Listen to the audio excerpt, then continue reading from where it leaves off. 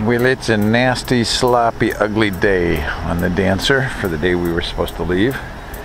So instead, what I'm going to do is give you a little brief tour of the new Bimini and Dodger built by Kim at Kim's Canvas in St. Petersburg. And this is what the Dodger looks like from the wind and from inside.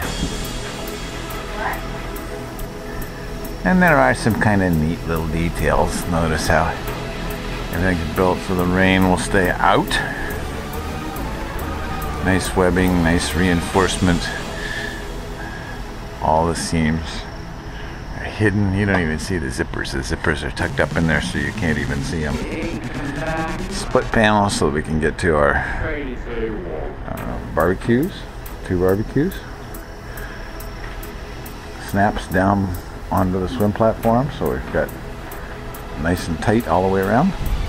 But the biggest deal was our old enclosure ran right down along this line here, and obviously with the canvas being right here, the winches were completely unusable. So now we've got enough space that we can actually use our winches with the covers up.